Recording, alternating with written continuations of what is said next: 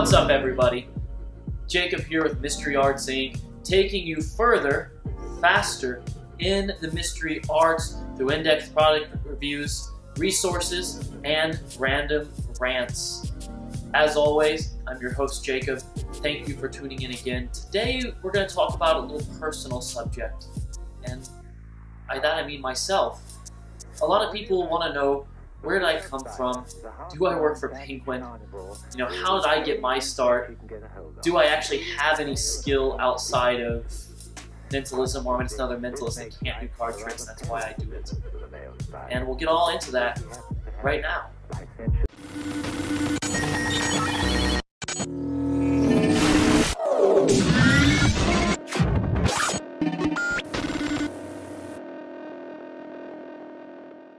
So to start this story out, you can imagine me at the earliest ages I can remember. There was a magic shop. Two of them, actually. One was in Pigeon Forge in Dollywood, ran by a man named David Talent, who put on a show every single day. It was the same show. He did it probably 10 times a day, doing a pitch show, selling dancing canes, a rascal raccoons, which were a version of Rocky Raccoons, and various other products. He sold gags such as the Evil Eyes. Then the shop in Gatlinburg, Tennessee was the one I thought was really interesting, because that one I thought was real magic. I thought for sure it was, because every year on a different floor, I thought I just teleported there, and that was how it worked. And unfortunately, I found out later by getting to know David Mann, the proprietor, that the landlord was just an asshole. That's an asshole, for those who don't understand the bleep. It was really Matrix magic that got me going. When I went to Matrix, I would see either David or one of his students doing the hot rod stick, demoing different tricks, Svengali decks, visible decks, the whole 9 yards. And I used to buy up a lot of, remember the Scotch and Soda was one of the ones I thought was just the best out of the best that I bought. It was phenomenal.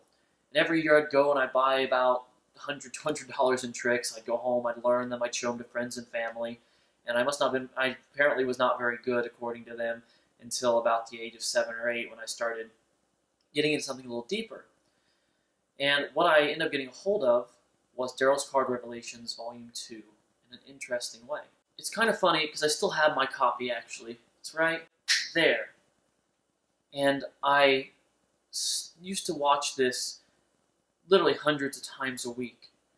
It's even signed by Daryl himself, if that camera focuses correctly. And I met Daryl before his unfortunate passing earlier last year. And I remember watching this just time and time again and really absorbing all the information inside. Let's go ahead and put that back. When I started learning the sleight of hand card magic, I really wanted to learn things to build across. I learned everything off that VHS. It grew with me and stayed with me until about high school, when I fell out for a while. I stopped performing until one day someone said, well, why don't you do any tricks anymore? I want to see something. And it really hit me hard, and I realized I'd lost something very important and deep that I used myself to make friends for so long. I ended up getting back into it with a vengeance. I started learning to do hypnosis after seeing The Amazing Tom Silver on television. I failed thousands of times until I got my first induction, and then from there it was like I got everybody. I literally had hypnotized half of my school by the time I'd left. Fell into rough times.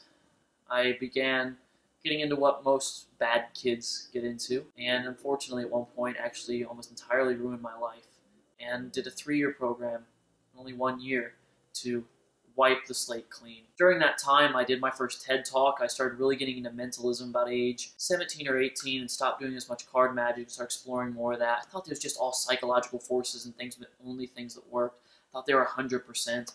Most of the common delusions we have when we're young, starting into mentalism and wanting to do what we see Darren Brown do on television. It was a very rough transition, and for a lot of years, I just was absolutely horrible. When I got to Penguin Magic finally, I was basically told one day going into the local magic store, hey, do you know Penguin Live's filmed here?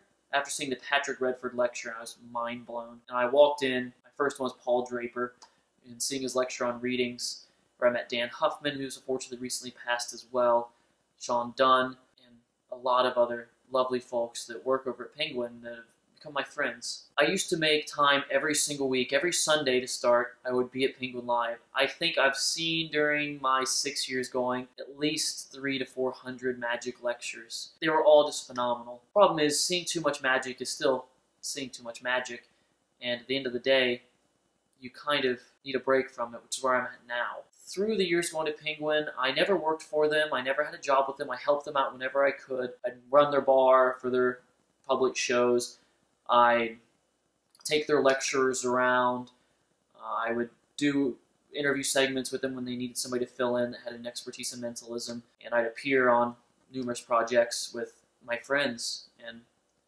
it was really great. I can't think of a better honor than being on projects with people like Peter Turner, with Bob Cassidy on his last recorded video for the Q&A project, asking him questions about what if. It was really an honor. And during that time, I did professional shows. I did quite a few corporates. I made quite a bit of money doing on the side, but I was still very impoverished. Living paycheck to paycheck, sometimes not even getting paychecks, unemployment, a whole string of just bad things happening in my life. And feeling like I've screwed up, succumbing again to some of the problems I had in my youth with alcohol and substances. Really, the only thing that kept me going, kept me constant, was the mentalism, was the magic. It was about that time I started this show, Mystery Arts Inc. I remember I did it on a HP laptop with maybe a 480p camera, a 460p camera that just was standard definition. It looked horrible. I didn't have any knowledge of editing, didn't have any camera knowledge.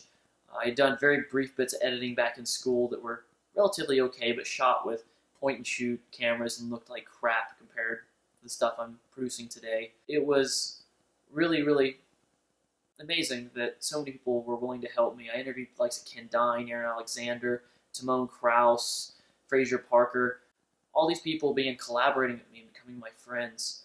And I got in regular contact with them via Skype, Facebook, and that leads me up until today, where now for the last couple of years I've been relatively okay. I've been staying afloat and really doing more. I think the biggest transition was realizing that I want to do things not for myself, but for my children and for their future, and helping instill a legacy in them. My legacy is not going to matter. My kids' legacy, though, needs to be absolutely astounding and amazing, and I want to provide for them. I never want them to have to do what I did as a kid. My mom still doesn't even know this. She used to give me money to go eat.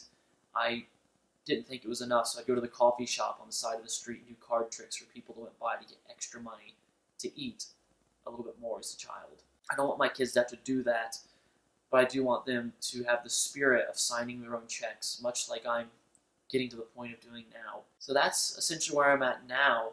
And now I'm luckily in this lovely home. I live in Dublin, Ohio. I go to Penguin occasionally. I try not to expose myself too much anymore. I used to read 10 books a week. I now read about 2, typically, or 1 if I can help it. I'm so busy between this and a day job that I have as well. It makes it really, really hard to devote all that time anymore. What's next? What's the future? The future, of course, is this. You, my viewers, Mystery Arts Inc., growing it and turning it into something amazing. Expanding out into other vlogging categories, video production, product releases, and helping all of you find the people that I found were so amazing. I want to give all the opportunities I can. I don't want anybody to have to struggle as much as I did.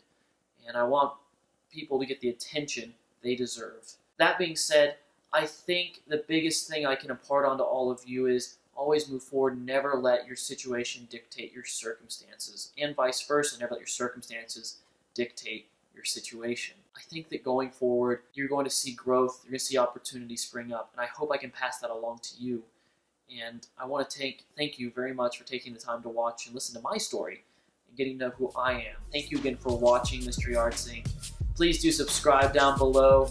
Hit that like button if that's your prerogative. Share if you found something of real value here. And please tune in next time. I can't wait to see you. And I really do appreciate all of your support and your efforts to help grow this channel. Thank you very much. Jacob Smith, signing off. Human.